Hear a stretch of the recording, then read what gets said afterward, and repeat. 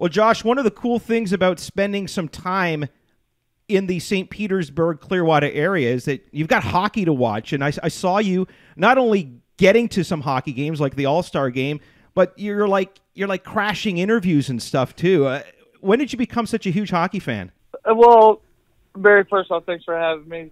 Second off, a lot of the Canadians a couple of years ago came in, and when I say Canadians, I mean for the Canadian hockey players that were playing for like the World Cup of hockey. And they came into the locker room, and I met a bunch of the guys, and me and Stamkos hit it off instantly. And him and I kind of started chatting, and I actually took him out on the field when the field was closed and was hitting them ground balls and fly balls and stuff like that. And I was like, dude, if you're like that interested, I'll get interested in watching hockey because I've never followed it. Stamkos can play too, eh? He can hit the baseball. We didn't do any hitting, but he had a really good arm, and he was diving all over the place to the point to where I was getting nervous that I didn't want him to injure himself. We're in conversation with Josh Donaldson. Okay, Josh, I may not be able to help you learn how to catch a baseball because, as you know, my baseball skills are not quite up to where yours are. Although, you know, which I've seen you try to catch a couple balls before. You know, the effort is there. Man. Yeah. Barry Davis is just chirped by everybody. Roberto Alomar chirps him. Then you got Josh Donaldson chirping him. It's ridiculous. But, however... because his heart's there. His heart's there. Well, yes. I'll say this about Barry. Barry's not scared to lay it on the line. And if he makes a fool of himself, then that's kind of what happens sometimes. But, you know, he gets back up and tries again. Barry's a grinder, Josh? Would Barry be a grinder? Well, the point I'm trying to make is that I was a pretty damn fine... Maybe. I was a pretty damn fine hockey goalie. So while I might not be able to help you with the ball, I could certainly help you catch a puck. Okay, I like that. So I like that. I played a little. I like playing goalie too, and I played roller hockey.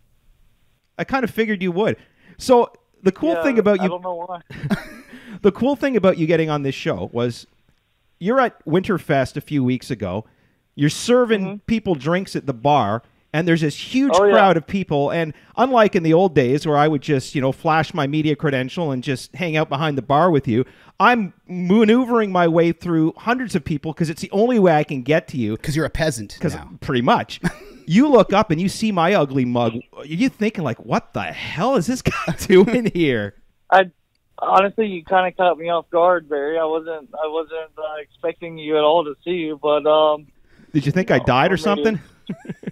I didn't know, Barry. I just hadn't. I didn't know. I didn't know what you were doing. So we put it out on Twitter that we'd like to get you on the show, and within like 15 minutes, we've got hundreds of our listeners writing to you, and then lo and behold, you reach out to me. So I thought that was very cool that you were willing to come on.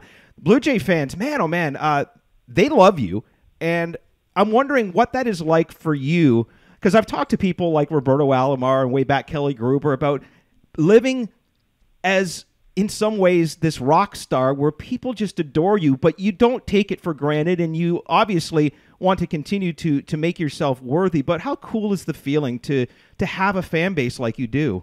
It's cool. I mean, I think what separates, I try not to focus on stuff like that. I think it's cool when you get out there and you have experiences like the Winterfest where the fans can get to, you know, be around the players and where I can serve them drinks where that probably would be very less likely of happening. But I definitely appreciate it. But at the end of the day, I just try to be a pretty average human being. And what I mean by that is just trying to be normal. I don't really try to focus too much on how many fans that I have or things like that. But I think it's pretty neat. I think it's been a very exciting time to be a Toronto Blue Jay, and I think it's been a pretty exciting time to be a Blue Jays fan. And hopefully we can continue or get back on our winning ways and give these guys something to cheer about this year. Josh, if there was one memory or one interaction with a fan that would be at the top of your list, what would it be? Oh, man. A real head scratcher there. I got one that might be on your list. A big fan of yours by the name of Stephen Amell. Oh, yeah. I mean, I don't know. I didn't really consider Steven a fan. I consider him more of a friend. But at the same time, yeah, I mean, that was really neat. Steven kind of, before him and I were introduced to each other, Barry kind of linking that up between both of us and getting to meet each other, and the things that he was able to post some videos about for the All-Star game, and it was a big help, and that would definitely be one of the top experiences for sure. You've been on, the big stage of playing a baseball game in front of 50,000 people. You've also been on the set of a TV show. Is there any comparison to the two? Is there any kind of pressures of the camera is on and you're on as opposed to you're up at the plate? It's a different type of pressure because it's an environment probably that I'm not very comfortable in and not very confident in, I would say, as I would be in baseball. But it was a great experience. And I would say probably the hardest part of it, they had a dialect coach, which I'm from the South, is different, and I'm pretty much monotone for the most part. So it's kind of hard for me to hear those things, but that was the hardest part, trying to have a dialect coach and enunciate words differently to kind of sound more like them. Were you able to watch yourself back? Because I know a lot of people that, I can't watch myself doing something like this. I could watch it. I just don't really like to hear myself. But yeah, I enjoyed watching the show, so I definitely watched it. To this day, and Matt was alluding to the fact that people rag on me for not being able to make catches. To this day, I get people constantly, and I know this was never your intention, but constantly saying to me, "We like our team, Barry." And I remember at the time you going, "Oh man, I cannot believe people are making such a big deal of it." But brother, man, people made a huge deal out of it. There was T-shirts and signs, and it was just crazy. When you made that quote to me, just to clarify, were you just speaking your mind because I was asking you about the changes the team made, or do you even have any memories of that at all? Well, the thing is, we just came out of the All-Star break, and I think we added I remember we added Francisco Liriano, and I want to say we added another pitcher. We get pretty much the same questions all the time, but we haven't even had a chance to digest who we have in our team a whole lot. And, we just finished playing a game, and I think that we won, and I think it was more or less kind of a little bit of sarcasm and just kind of be straight to the point to where we can talk about that tomorrow after the game. We can talk about the game now that just happened, talk about the team tomorrow. So that was your nice way of saying, Barry, that's a stupid freaking question. Let's put this to rest, right? Yes. Let's be honest, right? Let's call a spade a spade. Yeah, that was it. Yeah.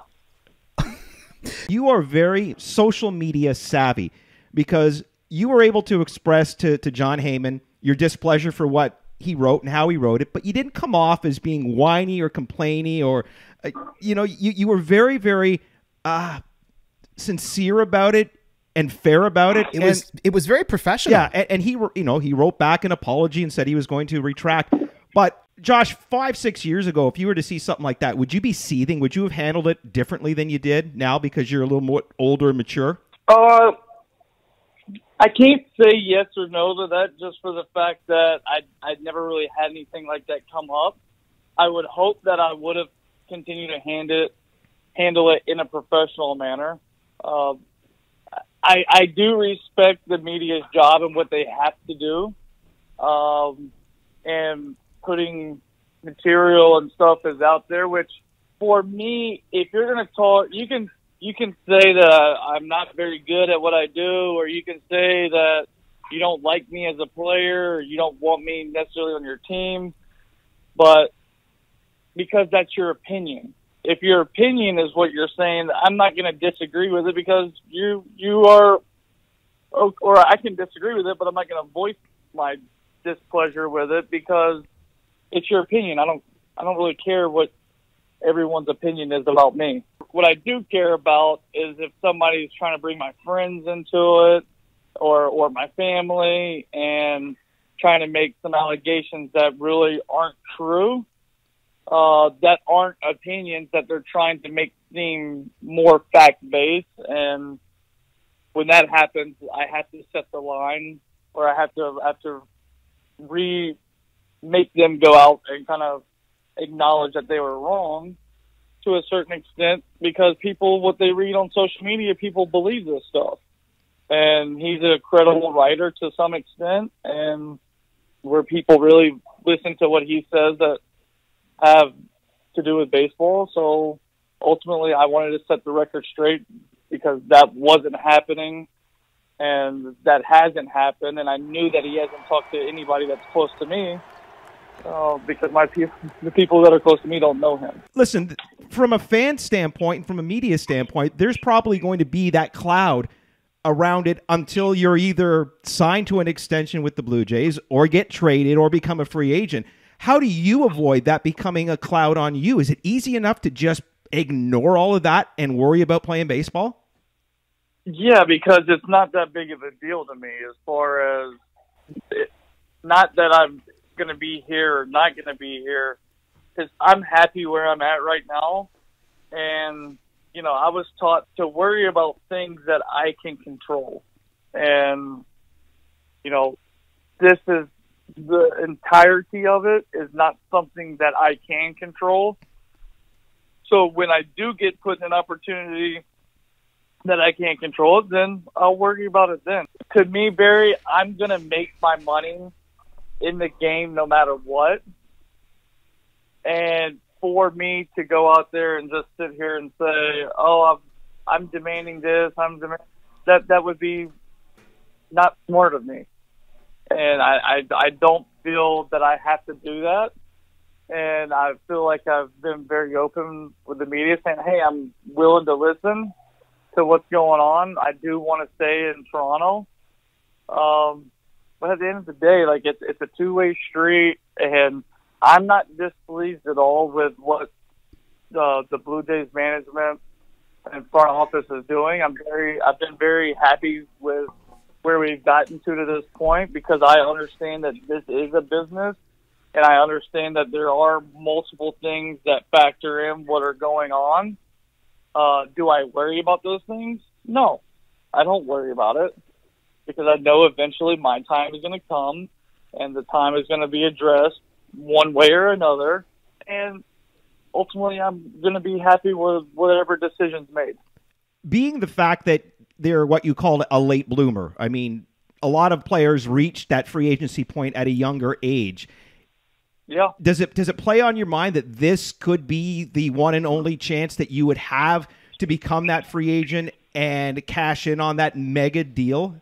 I think that if everything plays out the way that this year I planned for it to playing out, I will have an opportunity to probably sign a contract that is going to finish my career in baseball one way or another. And that's what ultimately the goal for is right now. Now, there could be things that happen throughout the season, or things that go on to where that plan begins to change a little bit. But ultimately, I'm pretty confident in myself, and I believe in myself, and I believe that we're going to end up getting something done at the end of the day, whether it's for me staying in Toronto for the rest of my career, or if it's whatever it may be.